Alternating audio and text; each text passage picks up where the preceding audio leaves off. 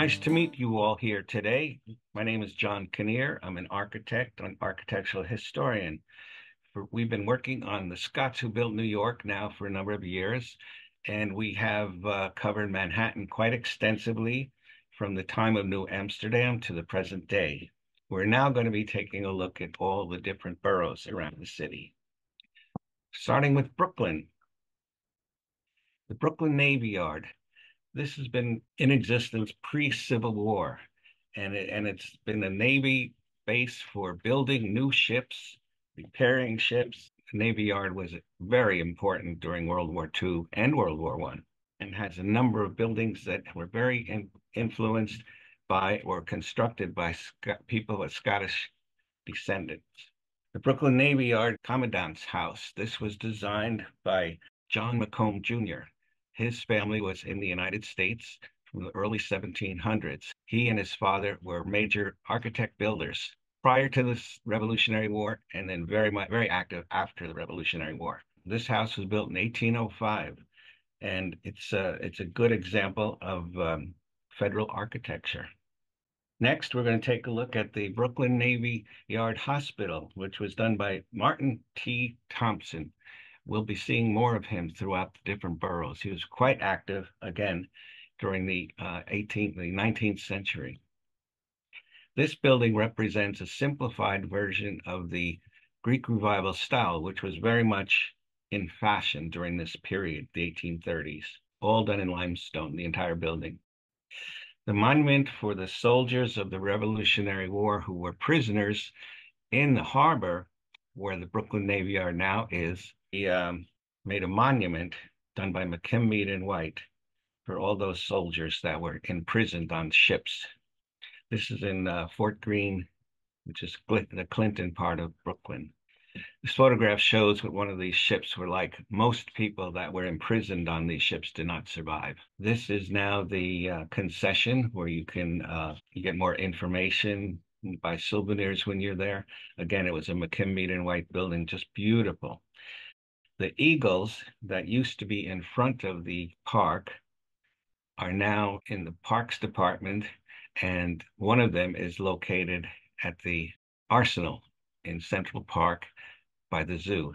The 88th Police Precinct, done by Thomas O'Brien and George Ingram. This is the police precinct for the Fort Greene area and also the area around Pratt Institute. The Emmanuel Baptist Church, Francis Kimball architect, built in 1887 and paid for by Charles Pratt, who also started and paid for Pratt Institute. The photograph here is the main building at Pratt Institute. This is the school that I learned how to become an architect. The library by William Tubby was the first free library in Brooklyn. This is the Higgins School of Architecture, where I had many of my classes. It was later added on to by Stephen Hull, who was also an alum of Pratt. William Tubby also did the South Hall, which was where most of the School of Restaurants, Cooking, etc. took place. The President's House, Babb, Cook, and Wilcox were the architects for this building, and it inspired Andrew Carnegie to hire them to be the architects for his home on 90th Street, 5th Avenue. St. Mary's Church, Richard Ugamutti. This is a church that's still in the neighborhood. Now we move down to Grand Army Plaza. John Duncan was the architect for the arch, and it was also helped by McKim, Mead, and White. This arch was built to commemorate all the Union soldiers that took part in the Civil War. The arch was finished before the statues were completed. Frederick McMonnies and Philip Martini did the statues, huge bronze statues. John Duncan was also the architect for Grant's tomb, which is an absolutely wonderful building. If you haven't been there, you should go. The Brooklyn Museum by McKim, Mead, and White. At the time it was built, it was the largest museum in the world. It's adjacent to Prospect Park and the Botanical Gardens. There are 30 heroic statues that adorn the facade of the building. At the rear of the building is the Sculpture Garden by Frida Schiff Warburg. The garden contains many of the statues that used to be at Penn Station, which was, of course, Charles McKim's primary contribution to New York City. Here's an interior of the station at the time, and this is the interior of the museum. Moving further south in Brooklyn, we come to Coney Island. The cyclone was invented by Charles Baker. It's probably one of the grandest structures in Brooklyn, and it's still in existence and still used. We now come to the Sunset Park Center by Henry Magoon, built in 1934. It was one of 11 large public swimming pools built in New York City by Robert Moses to help out during the Depression. Seaside Park in Coney Island was Denison Heron's, 1923. It was originally a child's restaurant and then became a roller rink. Sears and Roebuck's department store, Niman Carr and Wright in Beverly Road, 1932. It's an Art Deco masterpiece. And Eleanor Roosevelt attended the opening and bought a pair of baby shoes. And we had the Russian Orthodox Cathedral, Nicholson Galloway, Byzantine style, 1921, and this building is in Williamsburg. The Friends Meeting House, Charles Bunting, 1857, on Skimmerhorn Street, downtown Brooklyn. Very, very simplified but beautiful Georgian style building. Greenwood Cemetery, McGovern Weir Greenhouse. This was by Curtis Gillespie. It's the last commercial greenhouse in the city, and it serves Greenwood Cemetery, which it's adjacent to. The cemetery is an incredible place. The chapel was built in 1911 by Warren and Wetmore. They were the architects for Grand Central Station. Here's a plan of the Greenwood Cemetery. There's over 600,000 graves in this. And it was considered, though, to be the first park in Brooklyn. And it was laid out by the architect David Bates Douglas in 1838. The Red-Legged Devils, 14th Regiment Armory, William Mundell, 1891. Park Slope. All the armories we're going to be seeing have been repurposed. It's really good instead of having them getting destroyed. This one is now a women's shelter. They all basically had this castle style. The 23rd Regiment, 1891, Fuller and Hughes. Brooklyn had a total of 8 armories. This one's now a homeless shelter. Dime Savings Bank, Tracy and Walker in 1906, landmarked in 1994. Wonderful structure. And it is now the entrance to the tallest building in Brooklyn. They call it Brooklyn Tower, done by shop architects. And these photographs show how they've repurposed the main banking hall as the grand entry to this tower. It's a combination of offices and apartments. The Henry and Susan McDonald House. McDonald was a baker. He lived near the Brooklyn Navy Yard, actually commuted back to Manhattan in the day. His house was built in 1853. State Street townhouses, a good example of early townhouse construction with details from the Greek Revival period, 1847. The Brooklyn Railroad Company, they had electric engines, and they would transport people to where they could get ferry boats to Manhattan. And this is their headquarter building, which was done by David Morton in 1860. It's now loft apartments, again, repurposed. Prospect Park, one of the gems of Brooklyn, of course.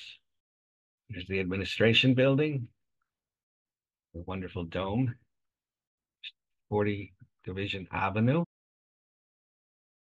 And here's Litchfield Villa, Italianate style by Andrew Jackson Davis. He was a prominent architect in this period. And this was a private home, but it became park property in 1868 and is still there. You can visit it. This is one of the main buildings at the park. It's the entrance to the Botanical Gardens, and it was by McKim and White. McKim and White also did the Penner style. It's the wonderful gathering place in the park. And get out of the heat, get out of the rain. Brooklyn had many, many of the Andrew Carnegie libraries. Andrew Carnegie would build the library with the understanding that the city would take over the staffing of it, the maintenance, supply the books. And of all the libraries in New York, I think there's 67. Most of them are still used as libraries. Half of them were done by Scottish architects. Lord and Ewell did this one in Bedford area of Brooklyn. Arlington Library, Richard Walker, classic revival style. Richard Walker also did Number One Wall Street. Williamsburg Library, Richard Walker. And this was the first library by Carnegie in Brooklyn, still in service. Now we're going to move on to Queens. If you recall, all of the boroughs around New York City, around Manhattan, were independent cities until about the 1890s when the city consolidated. So all the boroughs have their own municipal buildings, which are still there, mostly repurposed for something else. This was the New York State Pavilion at the World's Fair in 1964. Philip Johnson was the architect. This building still is there, and it's been renovated recently. The Unisphere was designed by Gilmore Clark Landscape Architects. And here's another picture of the interior. We now go to Kennedy Airport. This building was the TWA terminal. It was designed by Errol Saarinen, not a Scot, but Howard Hughes owned TWA at the time and commissioned Errol Saarinen to design this building. It's iconic. It's a worldwide representation of incredible architecture. It's now the entryway to a hotel at JetBlue. JetBlue now has the terminal here. And it's a wonderful example of a repurposing. It's now restaurant space. It's now the way you can get to the hotel. And if you haven't visited, you really should. It's unbelievable. Here's Howard Hughes in his plane called the Spruce Goose, built in 1940, all out of wood. There's no real metal. And Howard Hughes, as I said, he was the president or the owner of TWA. And this is a recreation of his office at Kennedy Airport. They actually have a Constellation, which at the time the terminal was built, this was the premier airliner. They found this one in Maine in terrible condition, completely restored it, and took it by truck through Manhattan, through the middle of Times Square, and eventually got out to Kennedy Airport, where you can now visit. It's cocktail lounge now. Now we move on to the Ridgewood Theater. Thomas Lamb, a Scot who did many, many theaters in Manhattan and also in some of the other boroughs. This one was 1916, now been converted to apartments. RKO Keith's Theater, again, Thomas Lamb. He did those incredibly over-the-top interior theater settings. Louis Armstrong's house is in Corona, Queens. It's now a museum. It's done by Robert Johnson in 1910, and another place that you can visit. It's open to the public. Queens County Courthouse, Alfred Ickles, 1936, described as a modern classical style. Ridgewood Savings Bank, Halsey, McCormick, and Helmer, 1939, modern classical and deco style, still in use. Jamaica Learning Center, William Tubby, we've seen him before at Pratt Institute. This was a Jamaica high school in the Dutch Revival style, and it's now been repurposed as a learning center. New York Architectural Terracotta Building. Francis Kimball, 1892. Terracotta was an incredibly used architectural material. It was cast. It created beautiful castings. As an example, the plaque, that's all terracotta on the side of that tower. And this building was in operation for many, many years. The Allen Belleville House, William Douglason owned the house, and Douglason, Queens is named after him. He also owned America's Cup winning yacht, which won in 1871. Chapeau was the name. Jamaica Arts and Learning, originally a Queens office of the registrar. Italian Renaissance style, 1898. Again, a reuse of an existing building. A.S. McGregor is the architect. Belmont Racetrack. August Belmont and William Collins built it in 1905. The racetrack is still going strong, part of the Triple Crown. Also the site of early air shows. This one was in 1910. Moving up to the Bronx. Bronx has 9 of the Carnegie libraries. 8 of them were done by Scottish architects. This is the Hunts Point branch. Carrier and Hastings built it in 1929. Here's the public library in Morrisania. This is by Babb, Cook, and Willard. They did the President's House. And then we have the Fordham branch done by McKim, Mead, and White in 1923. Bartow Pell Mansion, constructed in 1836 by Robert Bartow. Absolutely wonderful example of Greek revival and Georgian architecture combined. The house is now open to the public. Robert Moses created Pelham Bay Park. He knocked down many, many, many mansions that faced out onto the water, and this is the only one that he left standing. And it's owned by the city now, luckily. It has one of the largest collections of Duncan Fife furniture that you'll find anywhere. And it's been the home of the International Garden Club since 1914. The Grand Concourse is a major thoroughfare in the Bronx. And during the 1920s, especially, many wonderful apartment buildings were built on both sides of it. This is an example of one of the apartment buildings by Kilby, Tincole, and Walker. The Bronx Zoo, the landscape architect was Harold A. Capon. The Bird Court, 1899, now Astor Court, was influenced by the 1893 Columbian exhibition in Chicago, was known as the City Beautiful or the White City. Martin Euclid Thompson was involved in many of the early 19th century New York projects. The Botanical Gardens Conservatory, 1899, William Cobb, renovated totally in the last 20 years or so. It's a wonderful place to visit, of course, and it's where they have the famous Christmas show with the model railroad that has models of many, many of the New York landmark buildings. The Bronx Firehouse, done 1902 by Alexander Stevens, still in existence. Fort Apache Police Precinct, made famous by the movie with Paul Newman. The Borough Courthouse, Michael Garvin, architect, built in 1905 in the Beaux-Arts style, still used. Corona Place Center, Herbert Magoon, 1936, another one of the city's large public swimming pools. The Bronx Grit Chamber, Whips Island. The chamber was used for water treatment, and it was done by McKim, Mead, and White in 1936.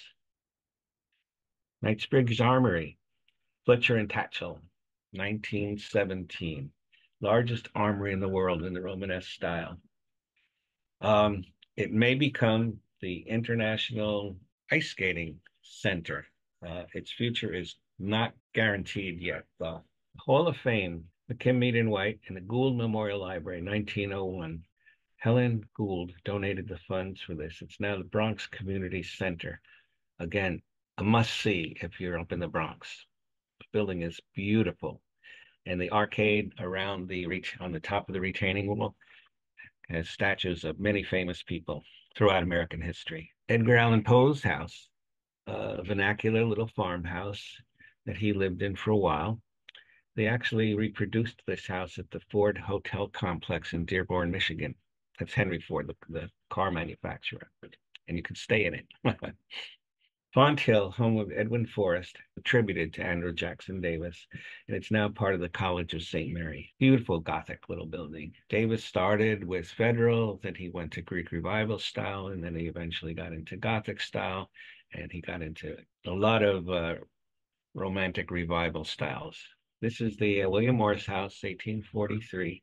It's at the Wave Hill Gardens, another must-see if you haven't been there. There's this mansion house still. It was two estates that were joined together, and the gardens it's now open to the public. It really is worth seeing. It's right on the Hudson River. Woodlawn Cemetery, founded in 1863. Monuments by all the leading architects of the day are to be found here. You can take tours. They have tours to show you some of them. McKim, Mead, and White, Carrier and Hastings, John Russell Pope, they're all there. Everyone's there. Yankee Stadium, the house that Ruth built. Turner Construction did it and redid it in 2009 and was founded by Henry Turner, who started his firm, still a massive, huge construction company, in 1902. He was a Scot. We're going to Staten Island now. Snug Harbor is at Richmond Terrace. That's where when you take the ferry boat to Staten Island, you get off close to this. Martin Thompson, 1831 to 1833, in the Greek Revival style. It's a series of quite a few buildings. Many of them are now, fortunately, have been repurposed. There's the Cultural Center. Carnegie Corporation has given a lot of money recently to restore the building and put it to use. Staten Island has, I believe, the only Frank Lloyd Wright house in the city. It was the Crimson Beach House for the Cass family. It was when Frank Lloyd Wright was exploring the idea of making houses that middle-class people could afford. He called them Unisonian houses. And this is an example, and it's still there in Staten Island. Still a private residence, but it's still there. Standard Varnish Works factory office building. 1892, Colin McLean, the American rounded arch style.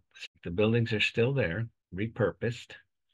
It was a major industrial complex in Staten Island, sending their varnish throughout the world. Again, the Carnegie libraries. This one's of Kinnear and Hastings. Now, Hastings actually lived on Staten Island, so you'll see that he got many commissions there. Stapleton Library, 1907, Kinnear and Hastings. The modern part was added in 2013 by Andrew Baseman. Tottenville Library. Tottenville is at the very south tip of Staten Island. Kinnear and Hastings, 1904. This is the first Carnegie Library in Staten Island. Port Richmond Library, Kinnear and Hastings, 1905. All the libraries have been, as you can see from the interior here, they've been redone, modernized somewhat to meet the needs of a modern library, but the buildings are intact and have held the test of time. The Henry Hogg Scott House, 1840. It's located in Conference House Park. Now, Conference House Park is an interesting place to visit if you're on Staten Island. There's a Dutch house next to this house that was the site of a conference between the leaders of the Revolutionary War and the British. The British had sent 30,000 troops, which were now all anchored off of Staten Island, and they did not want to go to war with the colonists. So a conference was held to decide if there was any way the founders of the revolution would plead allegiance to the king so there would not be a battle. This did not happen, obviously, and the 30,000 troops did eventually go to Brooklyn, and that led to the Battle of Brooklyn, which was one of the first battles of the Revolution. George Washington was in charge and barely escaped to Manhattan. George Cunningham's store, 1892, Carpenter Gothic style. Staten Island Borough Hall, again, Kinnear and Hastings, 1906, French Renaissance style. Building is, of course, repurposed and is being used to this day. Richmond County Courthouse, Kinnear and Hastings, 1919, adjacent to Borough Hall. Roman-inspired Renaissance revival, Greek revival, has 13 WPA murals with the history of Staten Island on the interior, all put in during the WPA era, during the Depression. Historic Richmond Town, it's one of those jewels in New York City that not many people know about. It's a community very similar to Williamsburg in Virginia. It was established by Lawrence McCullen, collection of 15 historic buildings from the 17th to the 19th century. It's open to the public and you can visit. It's on 25 acres. Well worth the visit. There's the Christopher House. Several movies and TV shows were filmed here, and including Broadwalk Empire, the Lake Tyson House, 1740. These are all at Richmond Town. Richmond Town represents the area of Staten Island, which was the original capital. It's well inland. In those days, you didn't want to be hard up against the harbor. It was too cold, too windy. Third County Courthouse, 1837, Greek Revival. There was a famous trial of Polly Bodine. Edgar Allan Poe and P.T. Barnum reported on the case. They were both newspaper people at the time. And thank you. That takes us through the boroughs of New York. We'd like to also tell you that a lot of the information came from the Landmarks of New York, written by Barbara Lee Spiegel, Diamondston Spiegel. Thank you for joining us today for this week's episode of The Scots in Us, where we took a deep dive into the wonderful project that I'm so proud that the American Scottish Foundation have been developing for the past few years. The Scots Who Built New York, and its latest chapter, The Boroughs. A huge thank you to John Kinnear for all his research and time in developing the boroughs and all the other parts to the Scots Who Built New York, and also to the Carnegie Corporation of New York for their support in this project. We invite you to become involved and up to date on all that is going on with the Scots Who Built New York. Visit our website, and on the first page, you will see a banner, The Scots Who Built New York. Click on it, and it will take you to the page that will give you all updates and news, as well as ways for you to become involved. We would value your support. And so, until next time.